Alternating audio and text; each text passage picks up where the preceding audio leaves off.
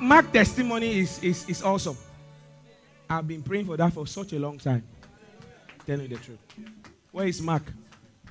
You are blessed. It's a lad with so much talent, so much leadership skills, prophetic, almost everything he carries. That's why they've been fighting him. But you know we can deliver you 3 times if you go back and sleep. Jesus delivered Mary Magdalene from 7 demons. It was more than 1 time. He prayed for a blind man. It was not once. Because they went back and carried on with their life normally. So if you go back and carry on with your life normally, you'll come again for deliverance. I'm still here. I'm not going anywhere.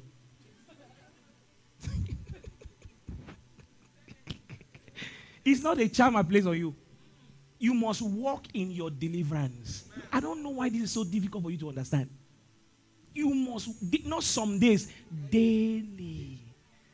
Because the Bible says the demon leaves you, he goes around seeking for where to settle. But he knows where he left. So the Bible says when he comes back to you and nothing is there, fellowship is not there, prayer is not there, you are still eating the same, you are still eating 5 times a day. You are in trouble, oh. You are in trouble. Jesus prayed daily. Many times he will escape, leave them, and go into a hiding place and began to pray. When he comes out, he will say, stop. They'll be amazed. Why he was praying, they were eating. I don't know what they were eating in those days. I don't think they were eating a binagusi, but they were eating something. Similar.